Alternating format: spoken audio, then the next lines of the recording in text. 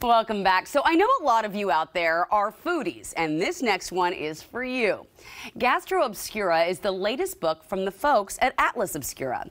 It gives an eye-opening look at the food and drink from across the world.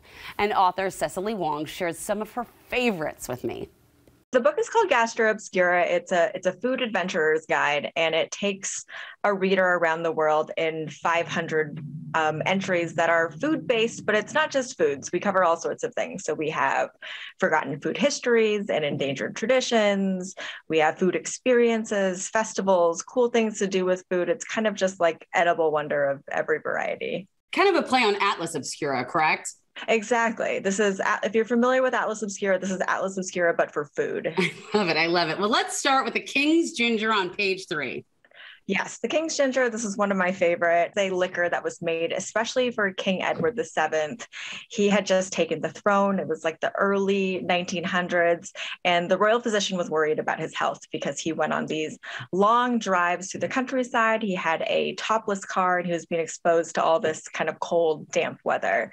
The physician's solution was to create the King's Ginger, which is a liquor for him to put in his driving flask that would then keep him warm and vital.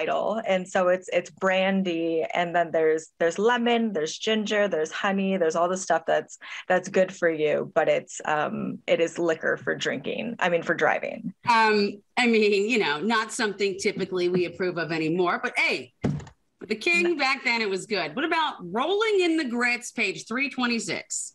Rolling in the Grits is a competition that takes place in a small town called St. George, South Carolina. And their claim to fame, it's a small town of like 2,000 people, but their claim to fame is that they eat the most grits per capita of anyone in the world. And so to celebrate this, they have this competition called Rolling in the Grits.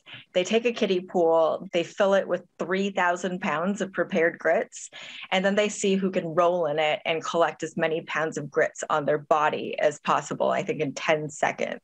That is something nobody has heard about ever. I think maybe a few people, but I love this story. Alhira, page 37.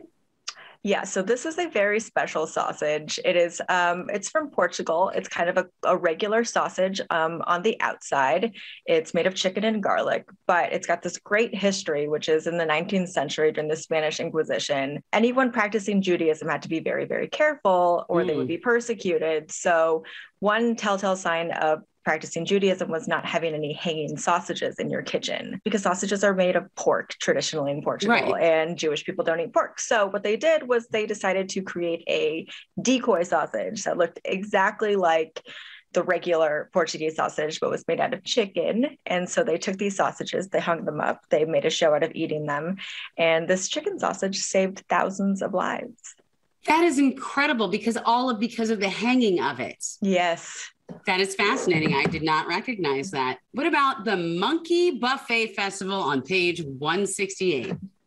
The Monkey Buffet Festival is exactly what it sounds like. It is a fruit buffet for monkeys that takes place every year in central Thailand. There is a 13th century Thai temple that locals just decorate with fresh fruit, pineapples, mangoes, durians, anything you can think of. And then they just let the town's monkeys just go crazy on them. And they feast, they throw the fruit, they just have a fantastic day.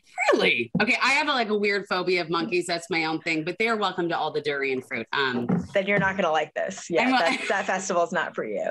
It's not for me, but at least I get to read about it and educate myself. Finally, Mad Honey, which is on page 77 and 112.